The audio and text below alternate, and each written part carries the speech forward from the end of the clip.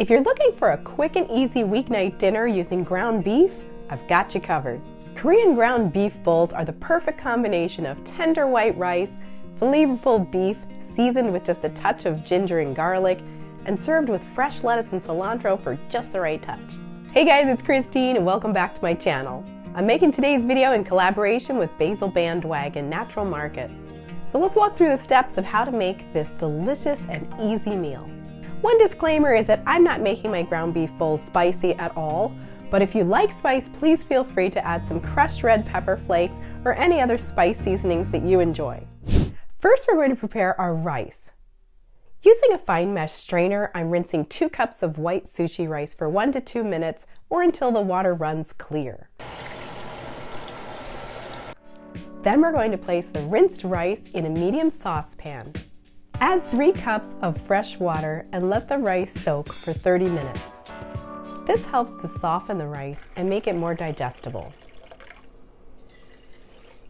After 30 minutes, bring the soaked rice and water to a boil.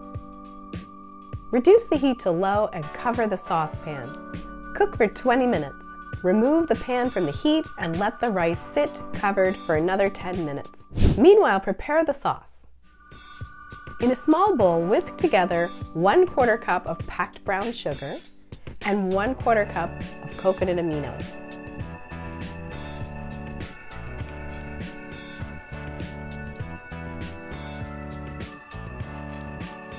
To cook the beef, we're going to heat a large skillet over medium-high heat. Add the ground beef, fresh minced ginger and garlic,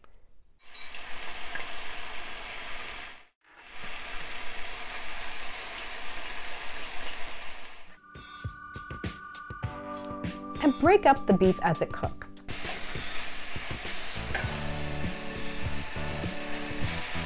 Be sure to stir the ginger and garlic. Cook for 3 to 5 minutes. Now add the brown sugar coconut amino sauce to the beef.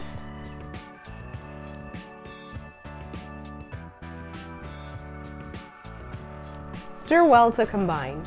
Cook for 1 more minute.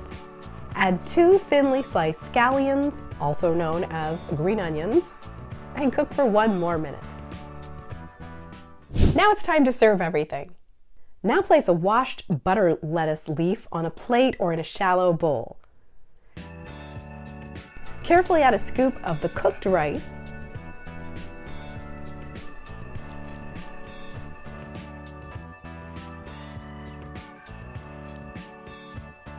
serve a spoonful of the cooked beef over top of it,